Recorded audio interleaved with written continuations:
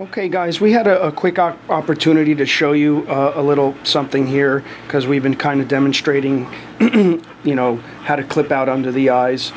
This little guy, he's our little buddy, longtime customer, and he's got a lot of gook under his eyes, and like we've been showing you, like we got to get this out.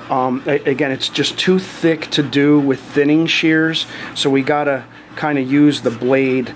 Once again, I have a 30 blade here. I'm just going to show you how to do it. I know it might look a little weird.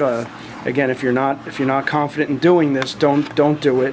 But I'm just going to show you what we do. I'm just using the corners of the blade, just pulling and trying to get behind it and pulling it away. And you can see how tedious it is because it's right by the eyelid, and I have to make sure that this blade is nice and cool.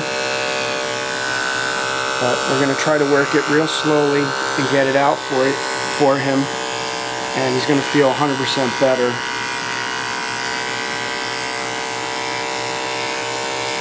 Just doing it just in short little increments, not to pull too hard, and then you could stop there and just kind of pull a little bit. See, like I could just pull that chunk out, get that out of the way, maybe even just kind of loosen it with my index finger, pull it away.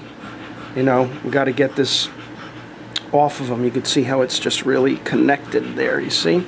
So you know, I'm going to spray real quick because we want the blade to be very, very cool on this. Okay, so we're going to spray that blade. It's okay, Bubba. Just kind of keep him still. It's okay, Bubba. Once again, just working it real slow.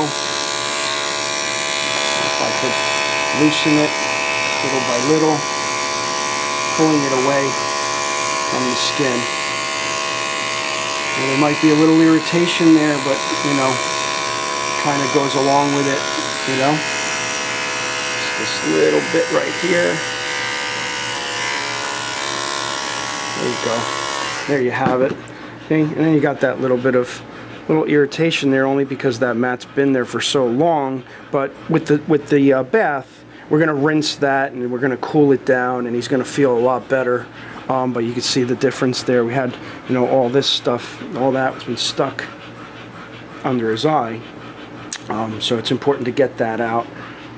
You know, but this happens very, very common in these small guys.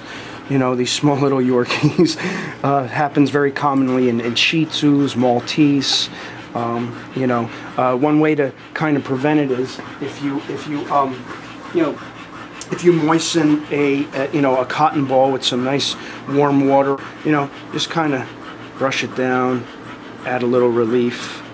You know, you could do that. If you do that, it'll keep it soft and it might not get so matted. But as dogs get older, they just tear a lot, and we're going to get the rest of it out in the bath. But just wanted to show you that really, really quick, how to do it. We use the 30 blade, like I said, just being very, very careful, very gentle, and coming behind the mat and being very, very careful with the eyelid, guys. Again, I've been doing this for 33 years. I don't expect you guys to just, you know, pick this up right away. But for you groomers out there, you know, this is the way to go. You know, nice and easy. You guys know what I'm talking about. But yeah, once again, guys, thank you so much for tuning in to the Grooming by Rudy channel. Don't forget to like, share, and subscribe.